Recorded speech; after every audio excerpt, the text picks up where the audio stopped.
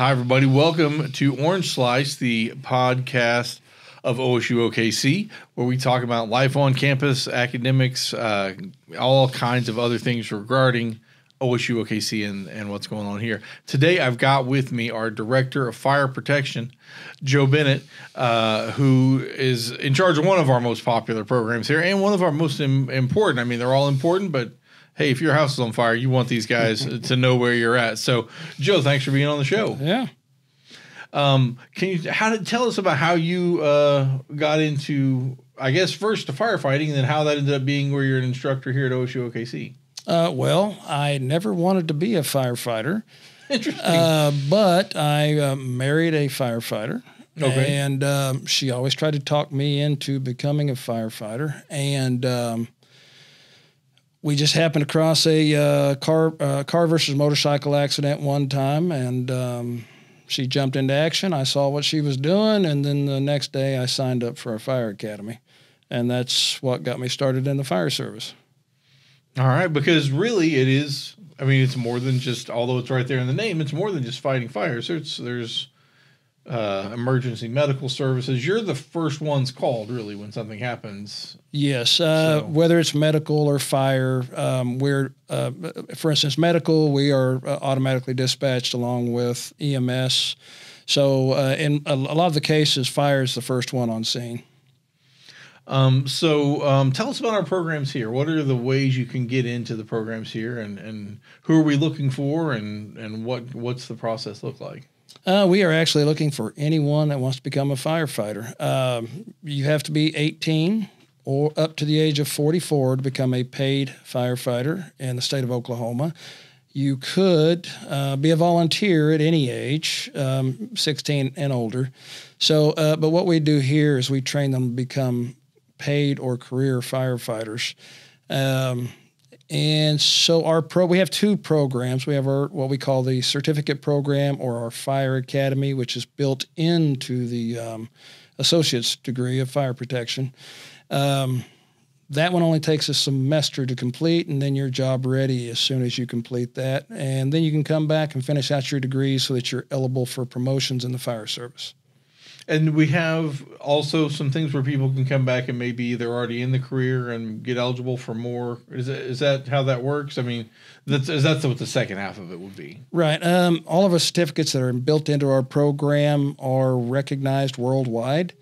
So firefighters that are already on the job or already employed, they bring those basic certifications they earned in their initial hire phase, and they use those to get advanced standing through that first semester, and then they finish out the program to complete the degree and make them eligible for promotions for their future.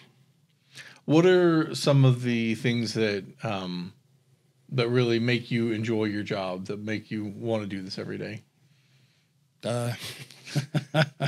Well, I still get to, as part of our stuff that we do, our students do ride-alongs, or what we call internships, with the fire departments at the end of their training.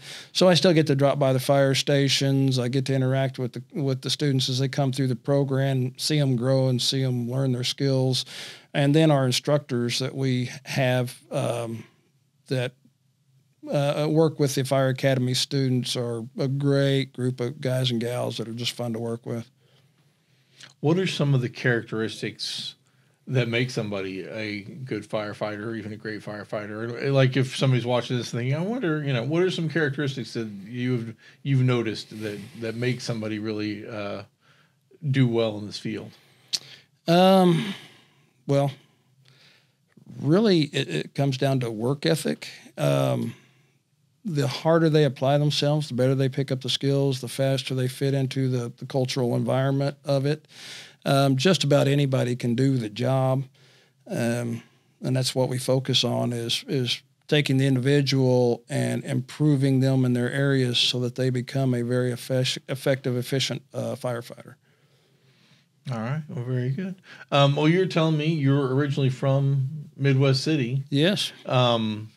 Is that where you started being a firefighter, or is that where you? Tell me kind of geographically where all of you been. Geographically, it would have been Logan County. It's called great. Oak Cliff. It's basically North Edmond, so southern Logan County, and that's where I spent most of my. I spent all of my career time, and then after I went full-time into teaching, I became a volunteer firefighter, and then that one was with the Sooner Fire Department, and it's right outside of Guthrie.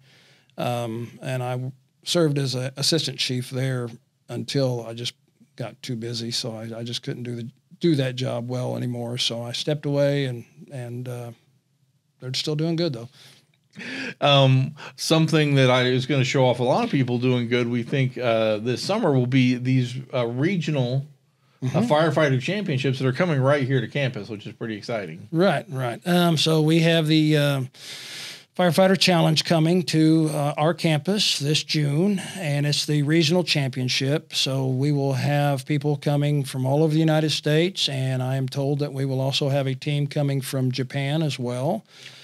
So, and typically, I mean, I don't know entirely who will be coming other than the Japanese contingent, but it's frequented by, groups of Austrians and European groups as well. So, but the only one I've been told about is Japan. But, yeah, I mean, it's very popular among the firefighter, in the firefighter world. And so I'm sure we'll get a big attendance for that. That's right. Now, I saw the competition we had last year, which was with high school students. Is it similar or much more challenging? Are they doing some of the same things?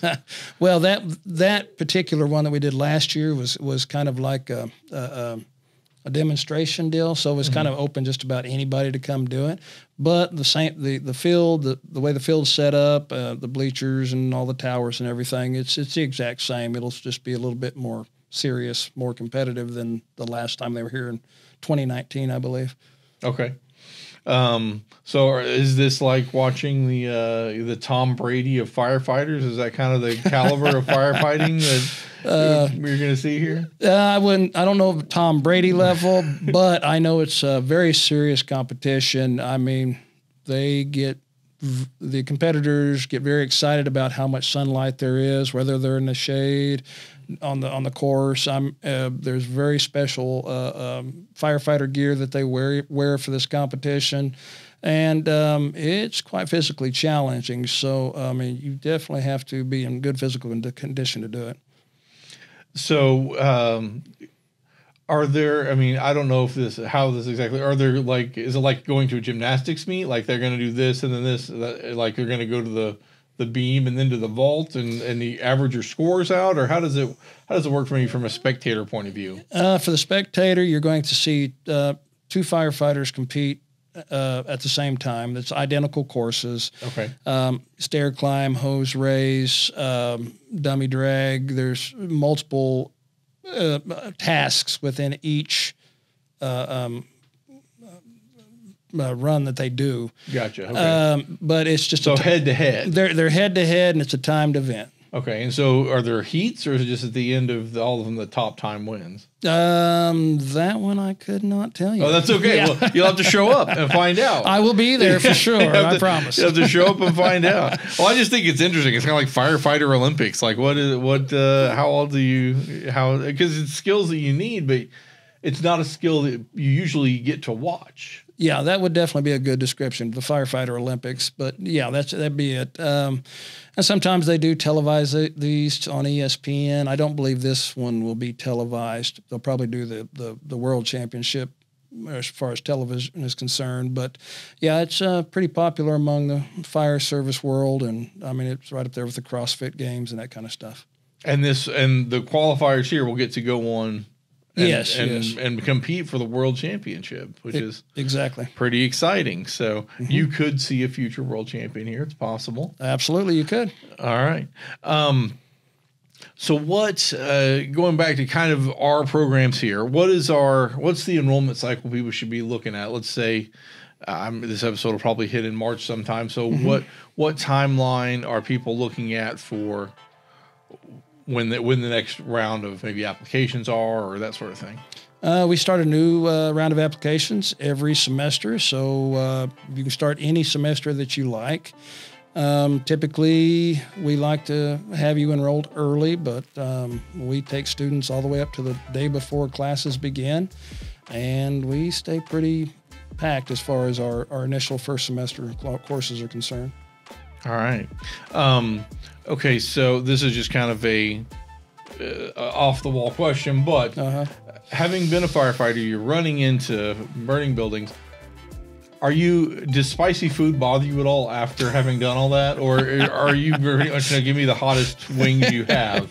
Like at the Super Bowl party, are you like, no, just give me the level 9? I would say that that's probably just personal preference. Okay, and there's no necessarily correlation. And maybe what region of the United States you grew up in. Okay, yeah, okay. Yeah. I didn't know if you're like, well, come on, I've run into burning buildings. Don't give me these one sauce wings. Give me My wife is originally from California, and she spent 28 years in the fire service, and I'm from Oklahoma.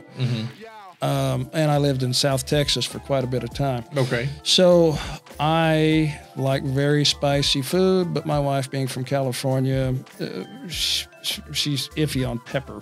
Okay. So okay. I think it's probably more regional, personal preference thing. Yeah. But you would be ready to go on the Hot One show. Absolutely. You could handle the bomb or whatever they throw absolutely. at you. Yeah. All right. Very good.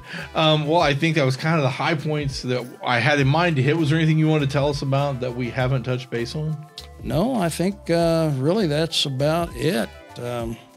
Great place to be. Great program. I hope this continues to grow. And that's about it. All right. So if you have any interest in being a firefighter, check out the website there. Look for fire protection on the OSU-OKC webpage.